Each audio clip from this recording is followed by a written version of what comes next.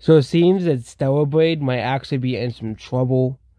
That game, everybody made such a big deal about it, but no one bought the game because it's a more niche audience, obviously. But basically, there's been something going around that there is a lawsuit filed by a Louisiana company called Stellar Blade LCC and order Griffith Chambers against Sift Up and an unnamed insurance company that claims that they have stolen the name. This is probably one of the most ridiculous lawsuits ever. Like, it's really just the game's name. Like, but basically they're suing it because the company's name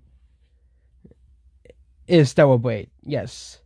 Now, when Sift Up announced the game was under Project Eve in 2019, it was revealed as Stellar Blade, and of course, the company is Stellar Blade. Doesn't like it. That's ridiculous. This is ridiculous. This is ridiculous. So there's apparently a Stellar Blade game. There's a Stellar Blade. No, not Stellar Blade game. Stellar Blade company. Yeah, which company is easily able to find business easily, but people are sorry because they'll find it the game.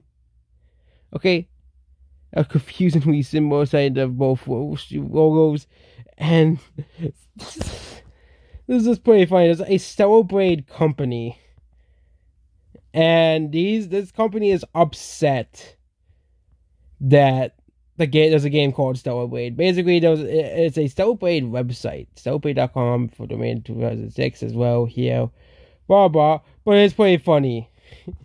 There's a Stellar Blade company, and they're suing the Stellar Blade game. Okay.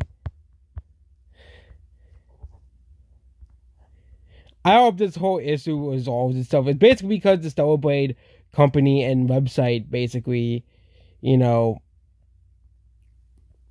has been used since 2010. And yeah, Stellar Blade, the game, might actually be in some major trouble here with the Stellar Blade company. Goodbye.